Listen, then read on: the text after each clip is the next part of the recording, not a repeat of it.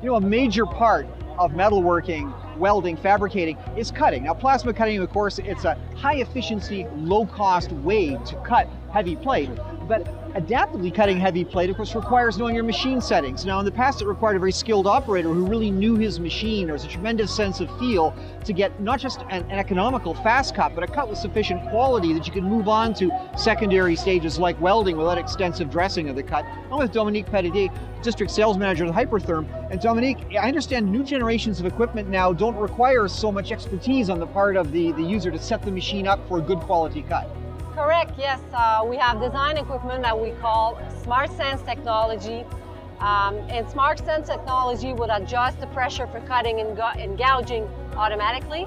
And this is why we have created different kinds of torches to adapt those different processes. So you have the 75-degree torch for cutting and gouging, but also you can use our 15-degree torch that is more for gouging purposes.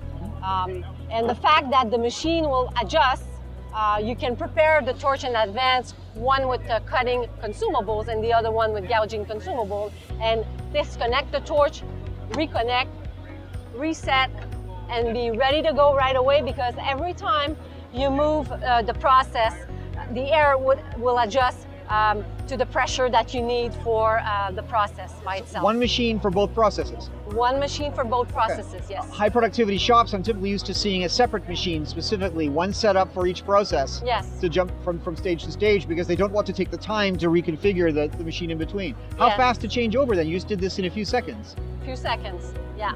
If you're prepared in advance and your torches are already prepared with the right consumables, just very quickly ready for a process of cutting or gouging, yes.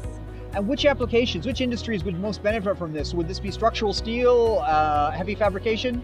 Everything. Dominique, which materials in particular are best suited? Mild steels, alloy steels, lightweight materials, aluminum? Anything that's conductive. Yes. And so, typically, when I think, of course, equipment like this, I'm thinking of shipbuilding.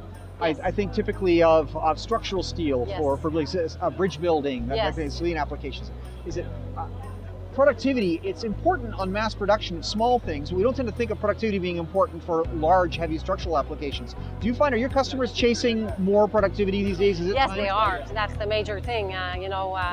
We want to be productive. It's costing so much to cut that you need to have something that operation cost is the lowest as possible, and the reliability is there as well. It's important for them to have a good equipment that will last for a long time, you know. Dominique, compared to oxy-fuel cutting, we think of it historically when we think of the shipbuilding, the heavy fab, we saw a lot of oxy-fuel cutting. It requires very much skill for a skilled operator. Consumables are expensive. Consumables are dangerous in those industries too, this kind of thing. But I understand that the state of the art of this technology is advanced now, so it doesn't require quite so much skill with a dangerous thing like oxy-fuel to make clean, good cuts. Yes, correct. Yeah. I don't know if you're aware, but Hypertherm has developed shielding technology. Shielding technology means that you're able to touch the surface with our consumables when you cut. So this allows you to make yourself a steel a jig, or use a steel plate to drag the surface and guide yourself. So it's a lot easier for someone that never used plasma before to be good at it. With oxy-fuel, you need to be preheating the surface. You need to be good at adjusting regulator. You need to have a good hand, maintain a distance from the surface. With plasma, you don't have to do that. You just put air, power, fire the torch, transfer the arc, and just drag the surface, and you are ready to go. And also, with all the parameters, the Smart Sense technology, the operator doesn't have to do anything else than put the right consumable on, select the amperage, the process, and do the job. You're good to go. Let's see it in action. Okay, let's do it. All right, so basically what I just did was cutting with flush cut consumables. Our flush cut consumables are 2 operations in 1 set of consumables at 1 mode.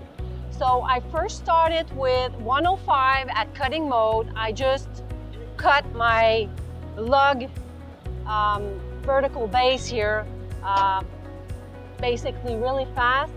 And I'm trying to leave a little of the material because after that, I'm dropping my amperage to be able to just flush slowly material, and just leaving just a little enough so they can grind the balance of the material left. The goal is to maintain the base. We do not want to touch the base, and it's a very fast process to do it in one operation. Hypertherm's PowerMax 105, gouging and cutting with the same machines as Dominique Patadie from Hypertherm.